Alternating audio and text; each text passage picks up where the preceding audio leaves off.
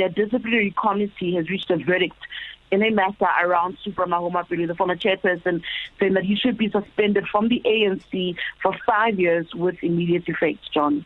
5 years with immediate effect. What is he supposed to have done? You know, they've always argued that Supra is what they call a serial transgressor. I remember speaking to the interim provincial committee last week, and they said he often has parallel events where they're campaigning in particular municipalities.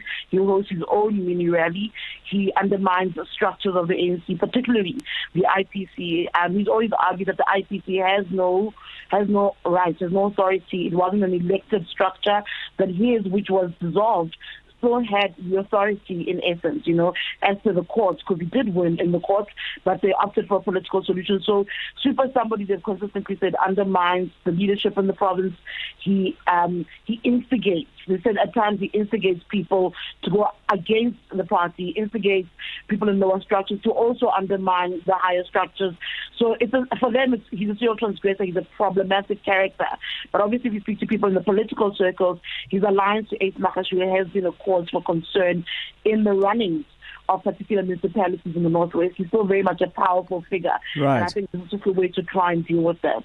So what is the status of this action that's been taken? I mean, the ANC has complex processes, structures, all sorts of things. I don't know if there's an appeal which follows next, or is the structure that said this is our decision with immediate effect, do they have the last word on this?